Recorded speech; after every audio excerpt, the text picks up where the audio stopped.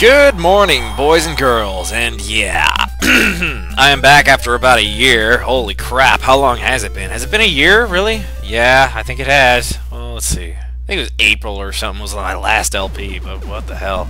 So how you guys doing? Jesus Christ, I mean, yeah, it's been a while since you heard the sound of my voice, I guess.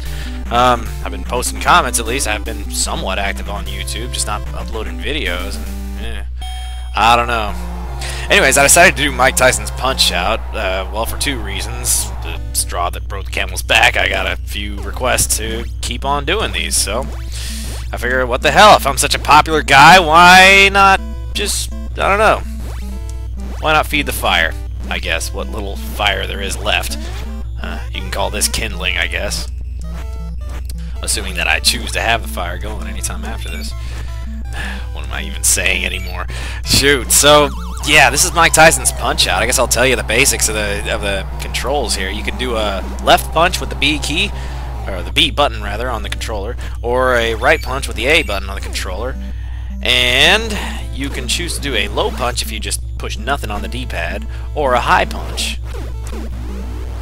if you choose to hit up on the D-pad. Ooh, boy, man, and boy, this game, man, this is like one of the first games I ever rented from the video store, like, at all. And it wasn't even me that rented it, actually. It was my brother. Wow, I'm kicking the crap out of this guy. Yeah, normally you can beat him a lot faster if you hit him in the stomach right when he goes back to do his super fucking uppercut thing, which doesn't hit for anything at all. And these first two guys, Von Kaiser and Glass Joe, you could just wail on them. All you gotta do is just throw punches any which way but loose, and you'll beat them for sure. You won't lose. It gets a lot harder after the second guy, though. So just get ready for that if you're planning on being ambitious with this game and actually beating it. This guy goes down every time you do an uppercut. Now, the way to get uppercut is to get stars. To get stars, you have to do counter punches. And that's not the same as dodging a punch like that and stunning an enemy. No, you have to counter a punch as he's punching or doing something. And even that doesn't work every single time you do it. But you get the basic gist of that. Now, let's see. Every time you get hit, you lose a star. Every time you use an uppercut, by the way, using an uppercut is hitting the start button. You use a star. What else is there? There's a block. If you hit down, Mac will block, and that'll be useful for some of these fights. There's also a duck where you can double tap down, and it's the most useless fucking piece of shit ever. Title bout. Yeah, well, shoot. Third enemy of the game, third fight of the game, and I'm already at the title bout, but this is only the minor circuit. You got 3 circuits to go: minor, major, and world. So, now that that's all out of the way, how the hell are you doing? Seriously, oh man, I really did. I missed doing this just because, you know, I don't know, something about it just felt like the only creative thing I was doing at the time. And even now, it feels like the only creative thing I've done in the last fucking year. I don't know. I'm still working at that same crap-ass job at the coffee house. Just being, yeah, I'm a dishwasher at a coffee house. It's meh. It pays well, I guess.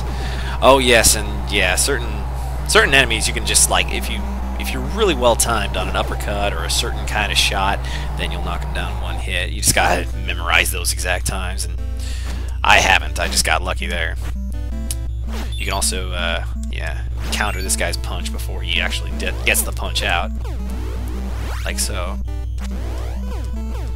They're still relatively slow at this stage. Even this guy. This guy's probably the biggest guy we've taken on so far. And shoot, I mean, if you're surprised seeing this guy and how big he is, oh boy, they get a lot bigger than that. Believe me.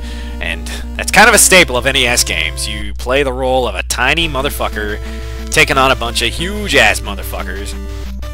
Yeah. And you might remember this cutscene as the nigga stole my bike scene, or something like that. It's like, nigga stole my bike, nigga stole my bike. I don't know. All I can think about with this cutscene is, like, I can't get over his pink jumpsuit. I can't get over my pink jumpsuit that I'm wearing in the middle of New York. That is not wise, Little Mac. Or maybe pink was the style back then. I don't know. It doesn't even... yeah. I don't know what they call it. Sweatpants or what. I don't know. So, wow. What else have I done in my life? I bought an NES. That was kind of nice. The only reason I did that was because, you know, I thought about posting my Battletoads speed run, that speed run that I posted a few months back. That's actually a world record. Well, sort of. I mean, it's not official or nothing, but it beats the world record by 4 minutes. 4.5 minutes, actually. And I didn't think it was legit because it was done on an emulator, so that's why I bought the NES, because I want to do that run again. Eventually get that. I've been lazy about that, by the way. I'm actually kind of out of practice for the Battletoads game, but I can still do a decent speed run. And no, I'm not gonna do one with commentary because I've already posted it twice. I've already posted 2 playthroughs of that game on this channel, and no, I'm not doing Battletoads again. And Mario appearing as a cameo in this game was pretty damn cool for its time. I mean, you didn't see Mario much. There wasn't any like marketing in Mario other than the Mario games at the time. I mean, there wasn't even like, they didn't even have the Super Show. They didn't have anything. Oh my god. And I love his sound effects too. It's like blah, blah, blah, blah, blah, blah, blah, blah, blah. It's not even saying numbers. Not that I expect them to in early NES games. Oh boy, let's talk about the fight I'm doing here. So yeah, King Hippo is all about, it's your introduction to learning how to counter punches directly. So the way to know that he's going to open his mouth, that's the trick. You have to hit him when his mouth is open, and the way to know that he's going to do that is he's going to shake. And once you've hit him in the mouth once, you have to hit him in the stomach 8 times. If you hit him in the face again, he'll block that, and you'll lose your chances to hit him in the stomach. Now, he always goes down after 1 KO. That little dazed, like, seeing stars thing above his head, that little crown of stars or whatever it is, that should clue you into that he will always stay down on the first knockdown. He's just a fat motherfucker, and yeah, there's a lot of fat motherfuckers in my life that I despise and want to do that to. But, yeah. Not because they're fat, don't get me wrong. Because they're assholes. Jeez, I mentioned my job. Yeah, my job working as a dishwasher. I'm making $11 an hour. It's nice. And I'm turning 30 soon. Yeah, that's, well, I mean, in the long run, it doesn't mean anything. I know I'm not going to give a crap about turning 30 in 5 years. I'm probably going to be obsessing over turning 40, if anything.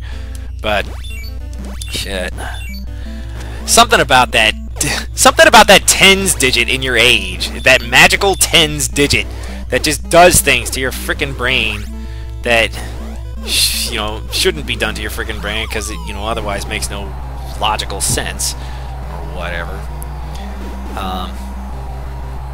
I'm wondering if I should keep this guy alive for the Great Tiger thing that he does. I don't know. You just keep doing that forever, but it's a bit more damage to do it this way. Yeah, I think I'm gonna keep him alive until 2:30, just so you can see his Great Tiger thing. I'm not gonna kill him just yet. Oh boy, yeah, I'm gonna have to keep him alive like this. There he goes. So for this, block. Block again, block again, block again, block again, block again, and when he does that, punch him once. And it doesn't matter how much health he has, he will always go down if you just punch him regularly. Doesn't even need to be an uppercut. And when it, like KO, they sound like quacks more than they sound like, you know, actual numbers or words. And when he says KO, he goes wah, wah. And when he says TKO, he goes wah, wah, wah. And fight is like quack. It does this really loud, like really emphasized like. So this is how you. Oh yeah, look at this. Look at this big guy here. He thinks he's all bad. You think you're bad? You ain't bad. You ain't nothing. So let's say, oh wow, I better not. I wonder if I can even I wonder if I can actually hit him with an uppercut anymore. Oh, that was close. Looks like we're going to knock him down once here at least. It's easy to knock him out. Like get a technical knockout before his bull charge happens, and I don't know if well he has 2 incarnations, so I really don't care if he reaches his bull charge in this stage or not, because you know he's guaranteed to use his bull charge in the next one, because I have no idea how to knock him out before that in the second incarnation of this fight. There you go. 2 knockdowns, I believe. Yeah. Boy, this guy's big and mean looking. You know, the first time I saw this guy, I shit myself in fear. Just look at him. Okay, here he goes, the bull charge, and yes, you just gotta time that perfect. You gotta get that stomach punch, preferably a left stomach punch, in order to do that correctly. And yeah, it knocks him down in 1 hit, no matter how much health he has. A lot of bosses have that 1-hit knockdown. Even Mike Tyson, if you get really lucky. And here we are at night in that same pink sweatpants and hoodie jumpsuit get up that he's got going. That is some ballsy shit. Wearing fucking bright ass pink in the middle of the night, in the middle of Manhattan. This guy ain't fucking around. I mean, that is some serious hardcore training right there. That is mental hardcore training. It doesn't even look like it doesn't. Yeah, that's all one piece, isn't it? Well, there's sort of a crease in the waist, isn't there? Yeah. I was gonna say it looks like a onesie. It looks like a little, like a 1-year-old girl's little onesie. He just needs to be like it. I'm picturing him wearing like pink socks to go with that, but no, he actually has black shoes. I also have black shoes that I used to go running like that. Of course, I don't need no people stealing my bikes. I didn't want to say the word nigga. That would have been bad. Of course, I just said it then. So this is the second incarnate. This is the world circuit. It is the final circuit of the game, and it is the first time we get to see reincarnations of certain bosses that we fought a while ago. I wasn't able to knock him down on the initial advance from that piston hurricane, so blocking and then attacking 4 times each for each punch is the best way to do that. 3, 4, 5.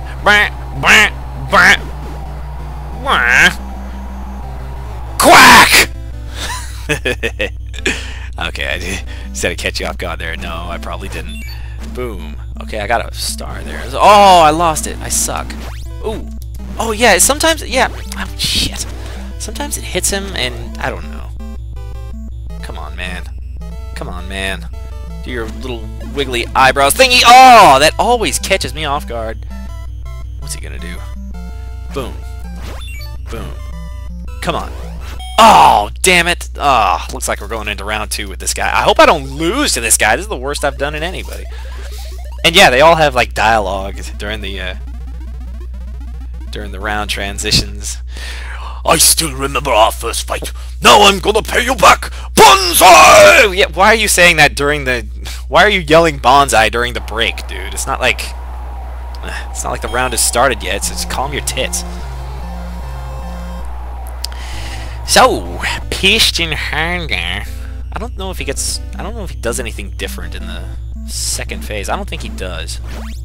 Oh shit, I'm stupid, man. Well, there you go. Is that my first time getting knocked down? It probably is. You'll be seeing a lot more of me getting knocked down in the later fights. Especially Mike Tyson. Oh, I'm dreading it. I'm dreading Mike Tyson. He is so hard.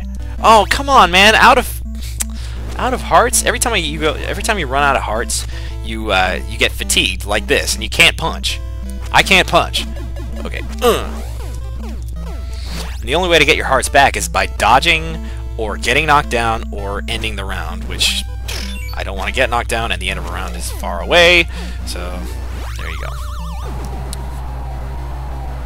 I should be able to he should be getting KO'd real soon here. Nope, I guess not.